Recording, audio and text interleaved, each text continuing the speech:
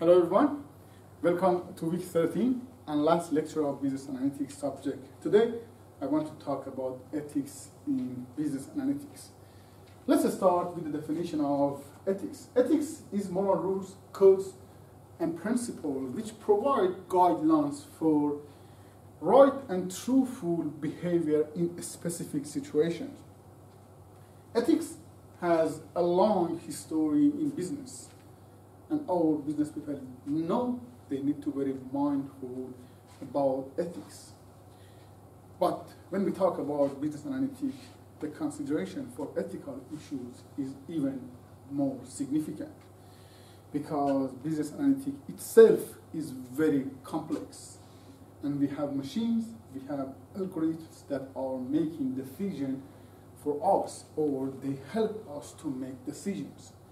So ethics and ethical issues are more complicated in business analytics, and we need to be very careful about it. David, oh, you are sitting there. David, I remember it was 2 or 3 weeks ago, you talked about your experience watching YouTube with your girlfriend. I think it said you were watching a documentary, and all of a sudden YouTube kept sending you advertisement, not once, a couple of times, during the documentary about engagement ring. And you said the reason that YouTube was doing that was that a couple of days ago you searched for engagement ring, and based on what you said in the class, you were planning to propose to your girlfriend,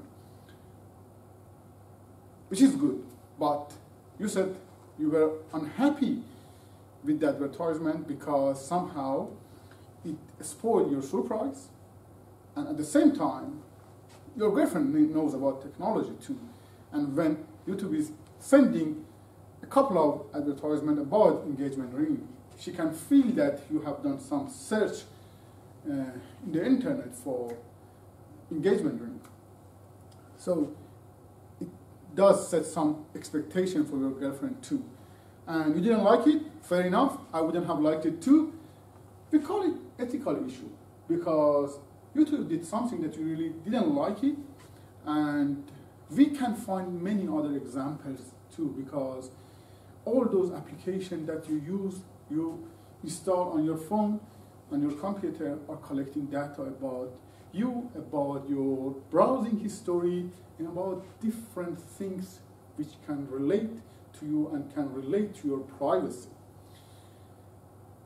There's a famous story about Target retailer. They are fantastic in predictive analytics. They have a strong algorithm.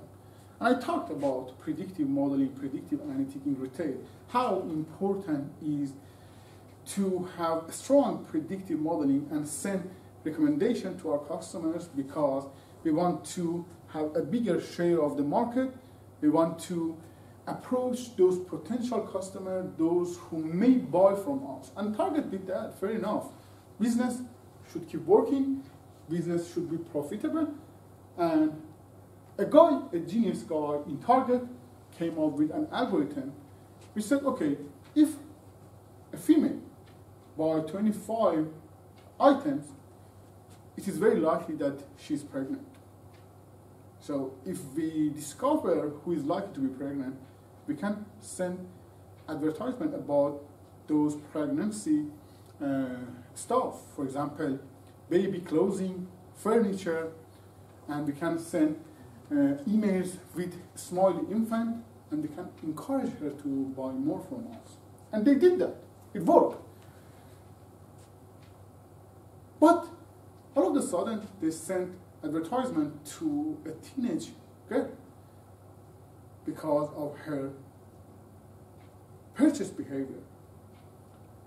One day, in the home, his father looked at advertisement and said, why Target is sending advertisement about pregnancy stuff, about baby clothing to my teen daughter who is still in high school?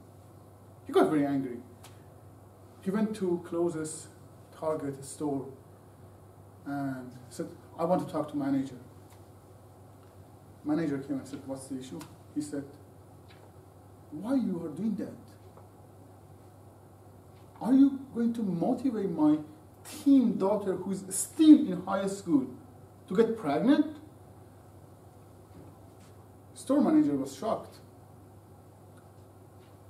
He said, I apologize and I investigate the issue and I get back to you. After a couple of days, store manager called that guy and tried to apologize again. But before he apologized, the father of teen girl said, sorry, I owe you an apology. Apparently there are some activities in my house that I'm not aware of. And my daughter is due in August. That's the power of predictive analytics. I have talked about different phases or different steps of analytics. In week 12, I talked about this life cycle, which starts from formulating the problem, what analytics wants to do, then it's about data collection, then it's about data preparation, data transformation, then model building and evaluation, then model deployment, and finally, to monitor the progress. The thing is, ethics is involved in each and every step of business analytics. There is no exception, and you should be aware of that. Start from data collection. If it's an application, what that application is allowed to collect about us. If it's a survey, what type of question you can ask the respondent. Then it's about aggregation or transformation. Imagine that I do some analytics and we have only one female lecturer or academic in UQ Business School. And I generate a report and I say, the average salary of female academic in UQ Business School is 110K. And I think it's safe because it's average. I'm not revealing any information, but actually I am, because many of the staff in UQ Business School know there is only one female academic here. So that's somehow revealing the private information about that lecturer or academic. So aggregation is tricky, and model building too. When we develop a model, we should know who is going to use this model, and this model is going to contribute to which type of decision. Is it a strategic decision or is it operational decision? I talked about it in week 7. I talked about differences in operational and strategic decision making and how business analytics can contribute to each type of decision. So you should be very well aware of type of decision that predictive analytics is making or is helping to be made. So all in all, ethics is involved in each step of predictive analytics, and then it goes to model deployment, monitoring results, and formulating the problem. What I want to do today, I want you to shape groups of 3 or 4. You guys can be in group of 5. So, and I provide you a case about TJX company in US. In 2008, they had data breach of 94 million customers. And the executive committee had to sit together immediately and decide what they need to do and what they need to do which is ethical.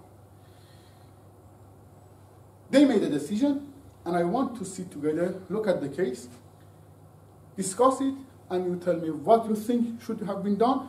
I compare what you think is ethical and what executive committee in TJX thought is ethical, and then I want to compare your thinking and TJX thinking with 3 normative theory about ethical issues, namely stakeholder theory, and social contract theory. That's it. And now I want to talk about the philosophy of my teaching and how I apply this philosophy to this 10-minute mini lecture. Thank you.